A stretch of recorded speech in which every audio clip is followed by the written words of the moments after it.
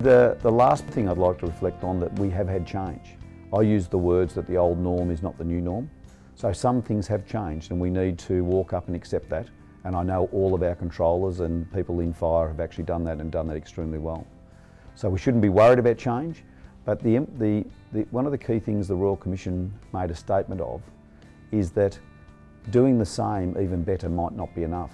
And I think we need to challenge the way we have, and that's one of the key things we're looking at, is to make sure that we've got the changes that are good for Victoria, good for the community, good for our firefighters.